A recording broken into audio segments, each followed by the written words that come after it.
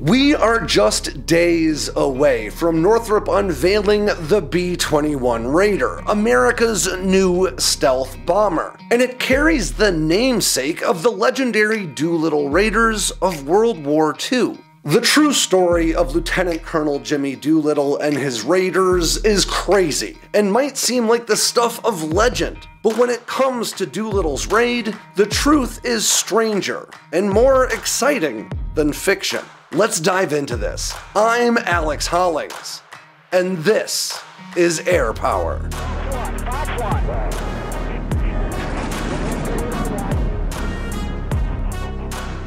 Earlier this week, I had the chance to sit down with Preston Stewart for an interview on his channel about Russia's air warfare doctrine and how it's been failing in Ukraine. If you're interested, I really recommend you check out his channel. I think that interview will go up the same day as this video. But now let's talk about the B-21 Raider, set to be unveiled in just a few days. As a lot of you know, I was jockeying for an invite to this event, but I got turned down by Northrop's team. I don't take it personally. I wasn't the only one. Security for this event is apparently very strict. I've spoken to journalists from big mainstream outlets all the way down to small independent ones, and the few teams that are getting to go to this event are seeing restrictions all the way down to what types of lenses they can have on their cameras. So I'll be watching the live stream just like many of you, and you better believe I'll have some things to say about it once it's all said and done. But today, I want to focus on the history behind the Raiders' name. Just weeks after the attack on Pearl Harbor nearly crippled America's Pacific Fleet, the Doolittle Raid saw American bombers striking targets in Tokyo and mainland Japan, which had far-reaching implications both in terms of strategic effect and, importantly, in terms of morale within the United States. And while the overall strategic implications of Doolittle's raid may occasionally be overstated, the way their tale encapsulates America's fighting spirit really can't be. Doolittle's Raiders did the impossible, with little expectation of survival, and with the understanding that their efforts, even if totally successful, might do little to change the broader course of the war. So why would they do it? Well, because someone had given their country a serious black eye, and they wanted to return the favor. But let's take a step back and start at the beginning, because on December 7th, 1941, Japanese forces attacked America's Pacific Fleet moored in Pearl Harbor. The surprise offensive killed 2,400 American service members, took 18 warships out of the fight, and nearly crippled America's offensive power projection in the Pacific. To that point, the US had remained somewhat neutral in the globe-spanning conflict, providing support to the Allied effort through more covert than overt means. This surprise attack on Pearl Harbor ended any such pretense. Within weeks, the US was already formulating what defense officials dubbed the Joint Army-Navy Bombing Project. Importantly, the Air Force didn't exist yet. The idea was simple. Japan had bombed the US, and Uncle Sam wanted to return the favor, aiming for Japanese industrial centers with the goal of inflicting both, quote, material and psychological damage. In other words, they wanted to undermine Japan's faith in its leadership. But striking back at Japan wasn't just about affecting Japanese perceptions of the war. It was also very much about strengthening American resolve. After the attack on Pearl Harbor, Americans suddenly felt very vulnerable. And with the Pacific Fleet in disarray, that vulnerability was quickly turning into fear. America's military needed a way to shift momentum in their favor, and to prove to the American people that the US wasn't losing a war that they'd only just entered. But there was one big problem. There wasn't a single bomber in the American arsenal with enough range to make it happen. And to make matters even worse, Japan knew that. The man who would ultimately solve this dilemma was Jimmy Doolittle, who started flying for the US Army all the way back in 1917. Just 8 years after the US took delivery on the world's first military aircraft, the Wright Military Flyer, which was from none other than the Wright brothers themselves. By 1922, Doolittle became the first person to fly across the United States in under 24 hours, something he accomplished in an Airco DH-4 biplane. Shortly after, the Army sent him off to MIT, where he earned his master's degree and then a PhD in aeronautical engineering. Doolittle got out of the Army in 1930 to pursue a private sector career, but then fighting kicked off in Europe again, and he could see the writing on the wall. He re-entered service in 1940, a year after the fighting kicked off and a year before America would be thrust into it. So when the War Department needed to find a way to do the seemingly impossible, General Henry H. Hap Arnold, a man who'd go on to become the first general of the Air Force, knew Doolittle was the man for the job. Now, Japan's defensive perimeter stretched too far out to sea for America's carrier-based aircraft to launch combat sorties, and there were no friendly airstrips close enough to the Japanese mainland to launch the Army's bombers from. So the War Department chose to combine these two approaches and find a way to launch bombers directly from the deck of their carriers. But, as you might guess, that was a lot easier said than done.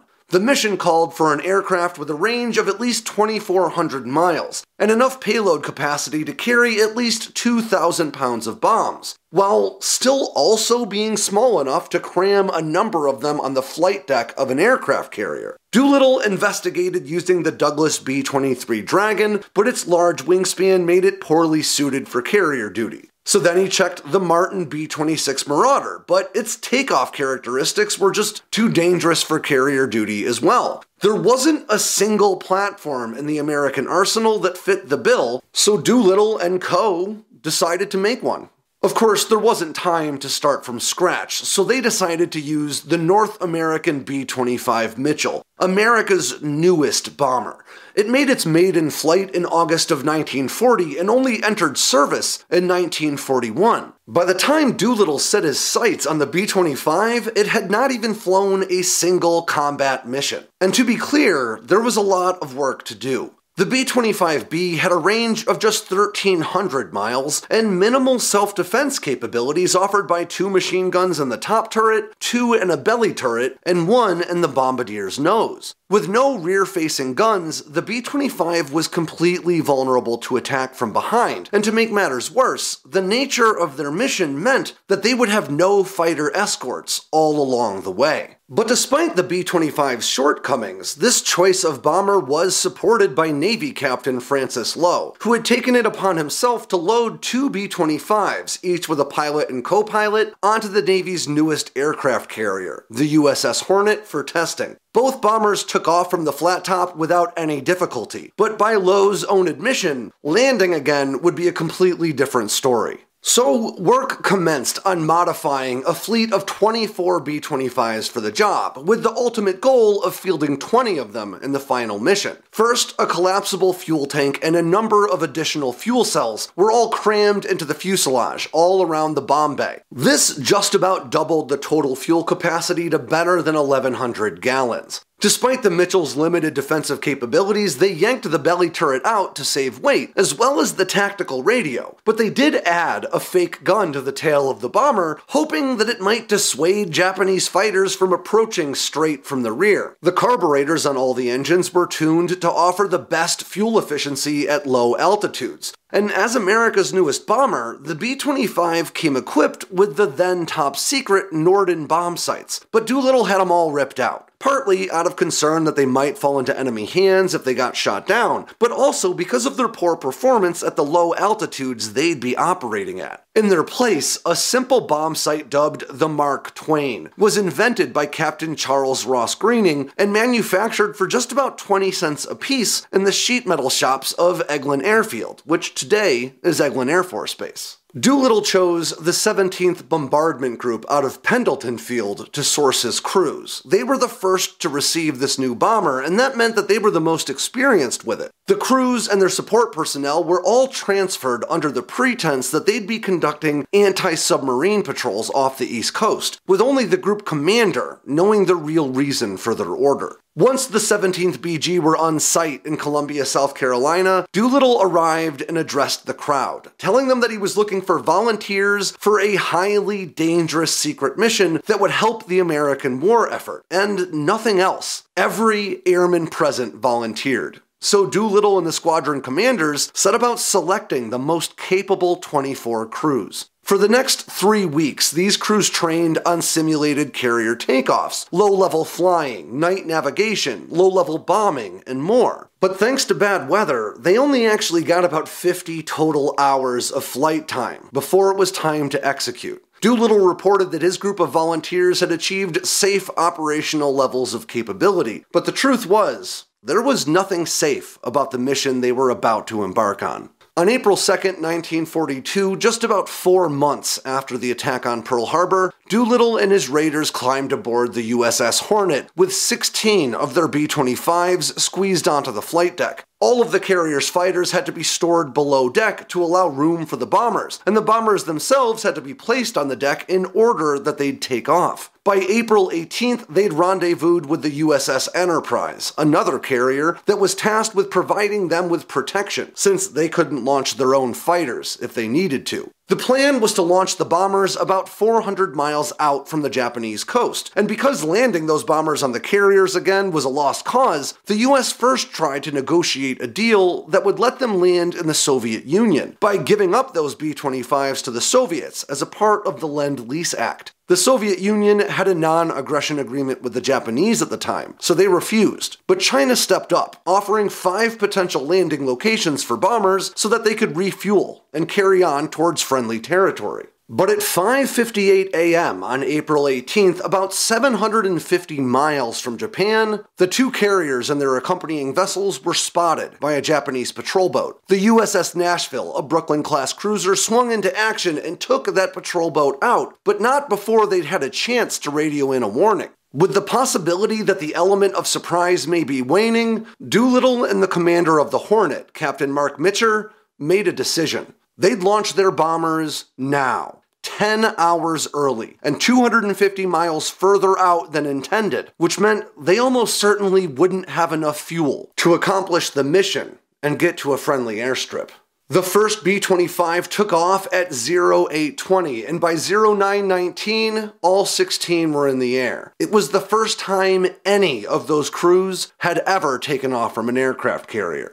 They flew for 6 hours at wave-top level until they reached Japan at right around noon local time. From there, they climbed to about 1,500 feet to commence their bombing runs against military and industrial targets in Tokyo and 5 other cities. Japanese forces were taken almost entirely by surprise. The bombers were engaged by some light anti-aircraft fire at first, as Japan rushed to get fighters into the air. One of the B-25s, piloted by First Lieutenant Richard O. Joyce, took anti-aircraft fire, but the damage was pretty light. Then another, piloted by First Lieutenant Everett Holstrom, found itself under attack from the first wave of Japanese fighters. Its gun turret malfunctioned, and the crew was forced to jettison its bombs early to make a break for it. But the Japanese defenses were weak this deep into their home turf, and the bombers weren't going down without a fight. As Japanese Ki-45s and Ki-61s closed in, a turret gunner inside First Lieutenant Harold Watson's whirling dervish B-25 scored the Americans' first kill. Soon, 2 more Japanese fighters were downed at the hands of turret gunners from the Harry carrier, piloted by First Lieutenant Ross Greening.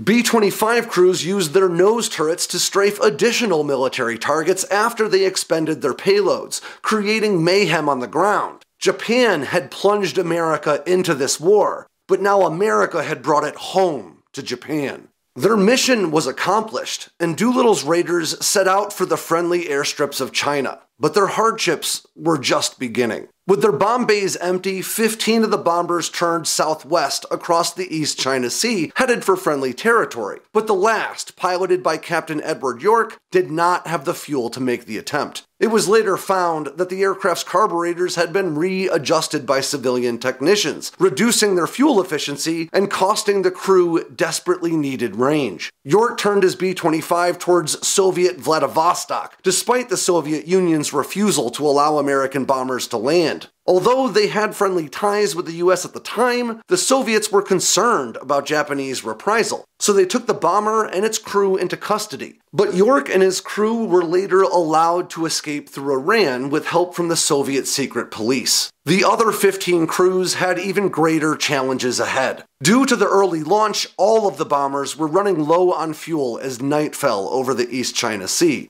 A tailwind had allowed them to get further than they thought, but ultimately they were all forced to bail out of their aircraft either over water or along the coast, or attempt to crash land them. A race was on. The Chinese and even Soviet fighters were scouring the coastline for Doolittle's Raiders, hoping to find them before the thousands of Japanese troops in the area could. Over the next few days, 69 of Doolittle's Raiders were recovered alive by friendly forces. 2 were confirmed to have drowned in their aircraft, and another had died in the effort to bail out. Japanese forces captured 8 of Doolittle's men, 3 of whom were executed in short order, while a 4th died in custody. The remaining 4 would remain in prison until August of 1945, when they were rescued by the Office of Strategic Services, the precursor to the CIA. Now today, Japan is a valued ally, and China is America's primary competitor on the world stage. But it's important that we do remember that as many as 250,000 Chinese men, women, and children were killed in reprisals for helping the Americans escape. With all of his aircraft lost, either in crashes or to the Soviets, and many of his 80 raiders missing or captured, Doolittle believed his daring plan had ended in utter failure. Their bombing mission had indeed damaged Japan's industrial base, but the damage itself was somewhat negligible. He returned to the United States believing he was going to be court-martialed, but instead found a hero's welcome. While it would take time for the strategic effect of this mission to manifest, there was an immediate effect on American morale. After months of anxiety and fear gripping the nation, Doolittle's Raiders had done the seemingly impossible, and their incredible courage in the face of overwhelming odds was exactly what the nation needed at the moment. Just 10 days before Doolittle's raid, America had suffered its worst defeat yet, with 12,000 Americans and 65,000 Filipino soldiers surrendering to the Japanese in Bataan. Newspapers and radio broadcasts around the country erupted with headlines like "US bombs Tokyo," and for a brief moment, Americans breathed a sigh of relief. It was the first time since the 13th century that any foreign power had attacked the Japanese mainland. It punctured the myth of their invulnerability. It was a small shift in momentum, but one that quickly grew with subsequent victories. President Roosevelt awarded Doolittle the Medal of Honor and promoted him to Brigadier General, and all 80 of his raiders, alive or dead, were awarded the Distinguished Flying Cross for their service. The story of Doolittle's Raiders is a valuable reminder of how awful war truly is, but also of the incredible things that people can accomplish when they place the safety, the security, and the sovereignty of their nation over their own well-being. Doolittle's Raiders showed the world what just 80 Americans and 16 aircraft could do, and forced them to take a step back and wonder what all the rest might be capable of as well. And on that ends yet another edition of Air Power from Sandboxx News. I'm Alex Hollings. Make sure you swing by sandboxnews.com today and every day for all the latest in news, entertainment, and motivation from all around the force. If you got anything out of today's video, make sure to click like and subscribe down below, and leave me a comment so I know what I should cover next. And of course, don't forget to tap on that bell icon so you never miss a drop from Sandboxx News.